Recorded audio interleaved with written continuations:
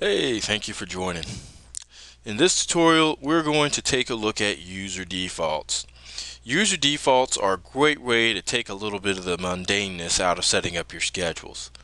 Rather than having to type in the same default, the same email signature, the same phone number, the same database authentication information over and over and over again for your schedules, why not just create a default and add that accordingly?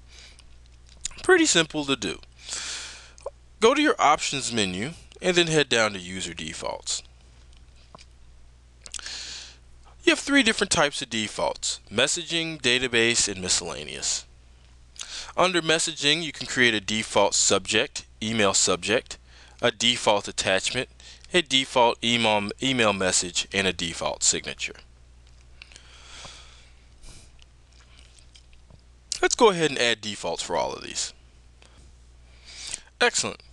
I can spell check it if I want, and I'll click apply here. You can also create database defaults. If you select this, it'll automatically default to the database logins that you selected here.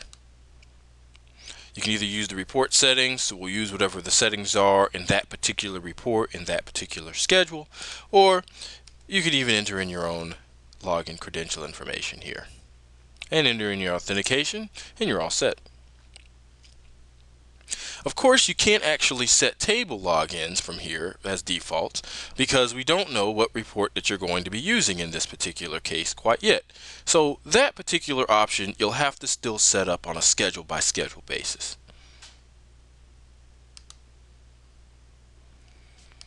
Next is miscellaneous. This is a default report location where your reports are always going to be stored. You can also create a default time and date stamp, and this is the default. You can set up the default format for that as well.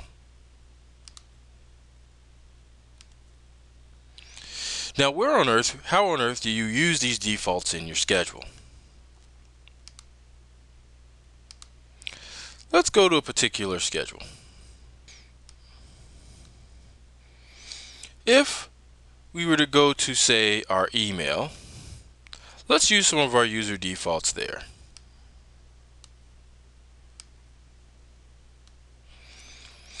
Rather than using a CRD constant or typing in some static information, let's use our default. In your inserts window, go to user defaults, and you'll see here the default subject, the default attachment, the default message, and the default signature. To use any of these, simply drag them and drop them into your email, and you'll see that they're simply appearing.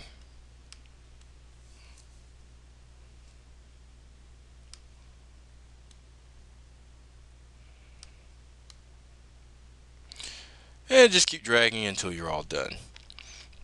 This saves a ton of time when setting up in your schedules because it's as easy as just dragging and then dropping it in your email output. And can save a bunch of time, especially when you're getting to creating a few dozen schedules that are going out via email. Excellent. So we've just learned how to set up user defaults for emailing, database logins, and report locations. Thank you very much for joining.